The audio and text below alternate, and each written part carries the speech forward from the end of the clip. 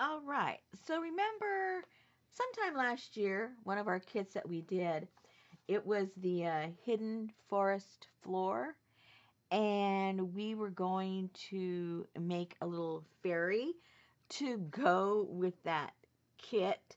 And we said that we would do it later on. Well, time goes by, and we've done a lot of different things in the interim. So I decided, you guys helped decide for me, that we were going to do this in April. So I put the pre sale out there because I had not created the doll and the kit and all that stuff and the video, because I'm going to show you how to put it together.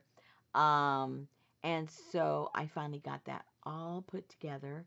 Took me a minute. We've been having storms and all kinds of stuff. Won't go into all the details.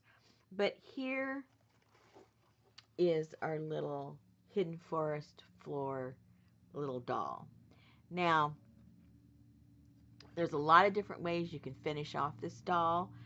I'm going to help you put it together.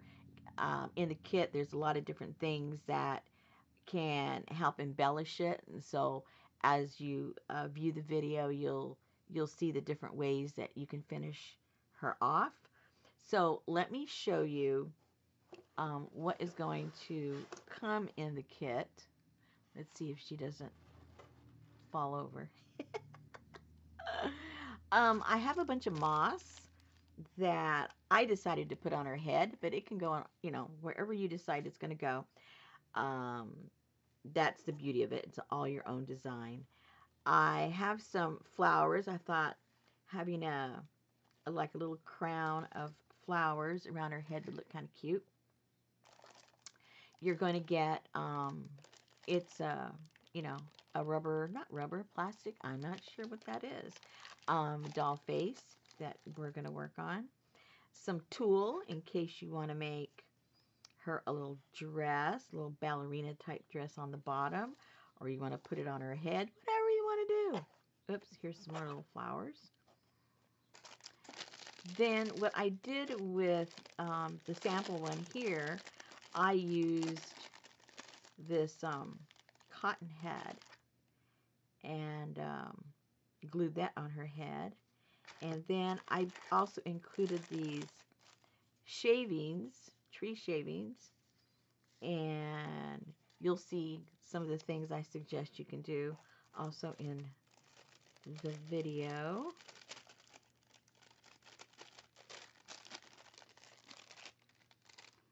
And then here is some gauze. You'll see different ways we can use it. I ended up putting it on the skirt, but there's other things that you can do with it. We'll go through that.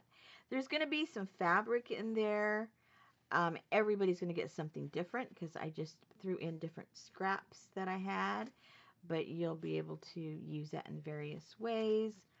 And then you'll get a large piece of muslin for the body, and then the pattern. And then also when we did the hidden forest floor, we did some mushrooms. So I'm going to include the pattern for the mushrooms in case you didn't get that kit. And then the video you're going to get with this kit will be for making the doll. If you decide you want to make the mushrooms, that's already there in my YouTube.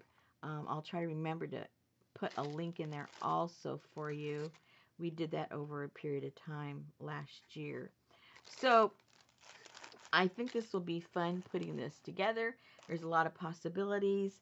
And so if you think you want to make her and add it to your hidden forest floor, or start a hidden forest floor, now's the time. And I just put a little piece of the logwood ribbon on her, and I still have a couple of those fabric natural dyed logwood fabric and paper packs. They're in, I think I maybe have one or two left, not sure.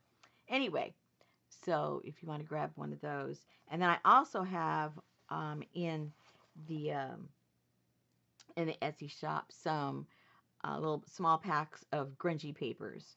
So if I know several had asked for some, and they're in the shop right now. Alrighty, have fun. She's a really cutie patootie. So I think we'll have a lot of fun putting these together, and I know you will for sure. All right, thanks.